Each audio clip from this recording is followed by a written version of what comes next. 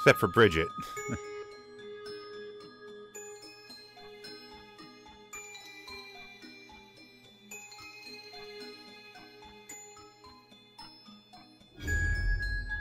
Oh, that's wrong. He does seem to think he's at a university. He does not.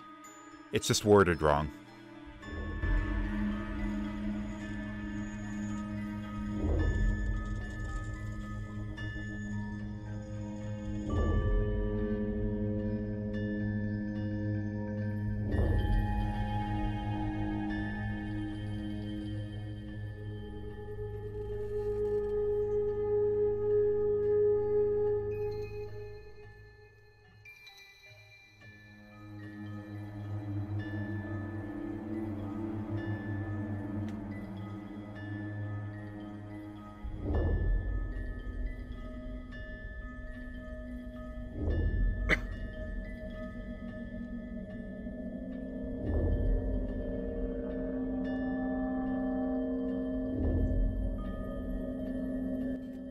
So we have, for the first time, have a party of 4 characters. Is it yeah, it's definitely the first time we've had a party of 4 characters.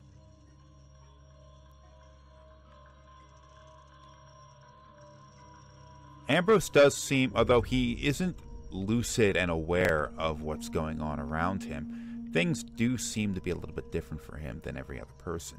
Everyone is seeing some kind of a nightmare. He is just sort of seeing himself at a university, not in some hellish landscape or in a battle or anything like that. He's just sort of going about his regular day, you know?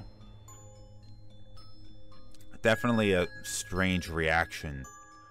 And it's an example of how Morty doesn't have absolute control over the people that throws into this world.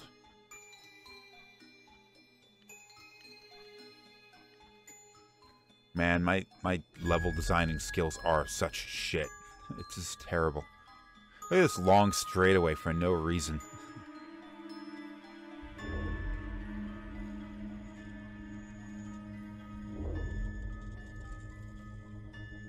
Yeah, everybody's got like this weird lockstep. It's so goofy looking. Oh my god. Oh shit. Okay. That is another flag character, one that set a debugging flag. I think that was so I could set a debug flag and place Ambrose and Ambrose in the party to put this next part of the game without having to actually go talk to him.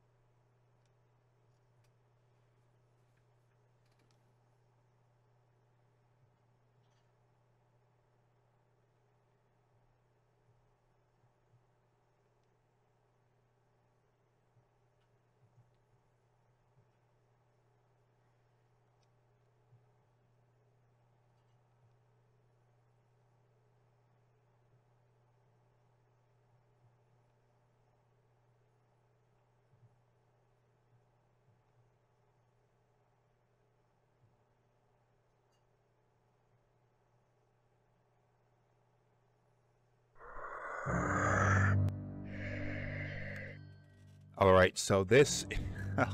Look at that character portrait. a lot of the characters went through multiple revisions of their design as I was going through the game, creating the game. The version of Kismet that we see with her regular character portrait is the most recent one. I kind of made her look like an angry Emily Blunt to my, in my opinion. But that was maybe like the 4th version of Kismet that I created. What we're looking at here was a character portrait created for one of the earlier versions of her. A completely different character model. Like, every aspect of her was completely different. I recreated her multiple times completely, trying to get her look right.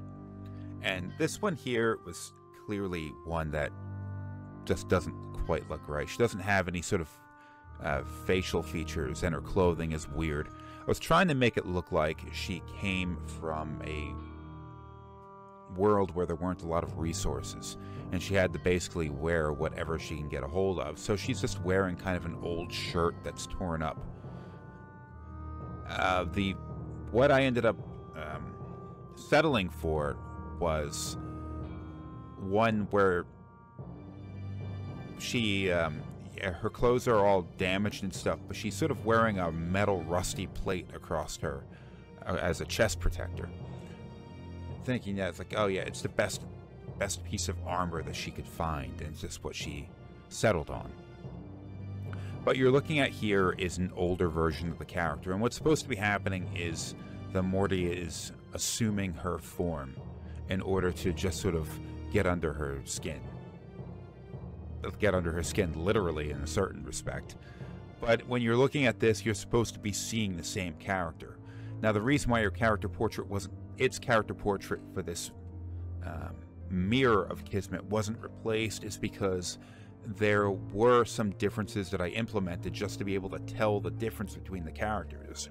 So this version of Kismet we're looking at was supposed to have kind of a weird smirk on her face, whereas the Kismet that you play as always has something of a scowl. Doesn't look pleased with any situation.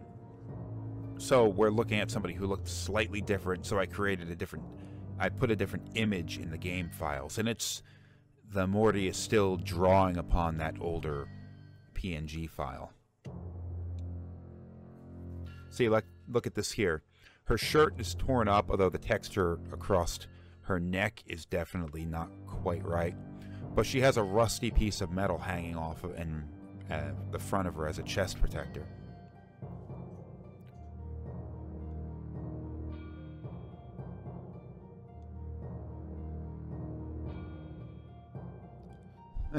So I thought that, like, okay, I did need to differentiate between the two characters in some way to make it less confusing about who was talking at any one point. So I had the creature pull her hair across her face in a really goofy-ass way in order to help differentiate between them.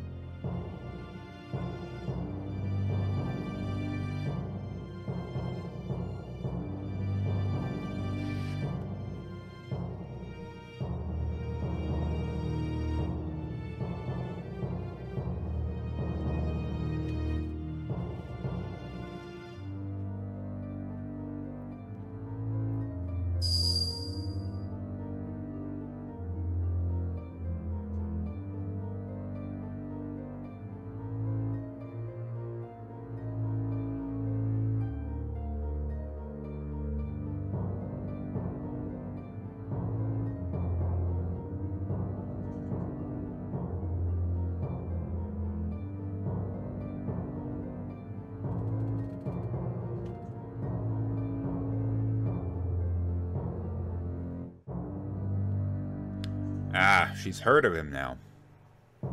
He's part of her story.